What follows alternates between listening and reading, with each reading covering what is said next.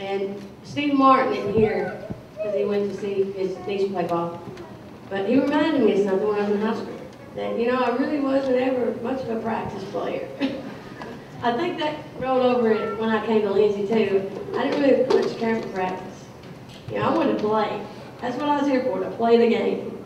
Practice was overrated.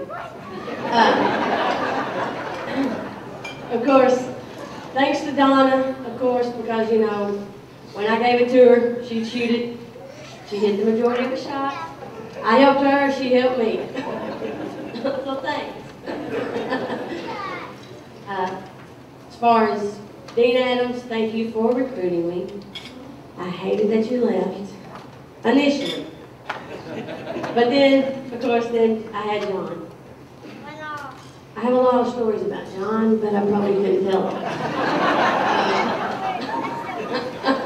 It's better that I don't. You don't want to be here all night. But no, I really enjoyed playing the game. And I actually met his team this past week and pretty much told them, you know, I would like to trade places with them. I'd like to be back playing.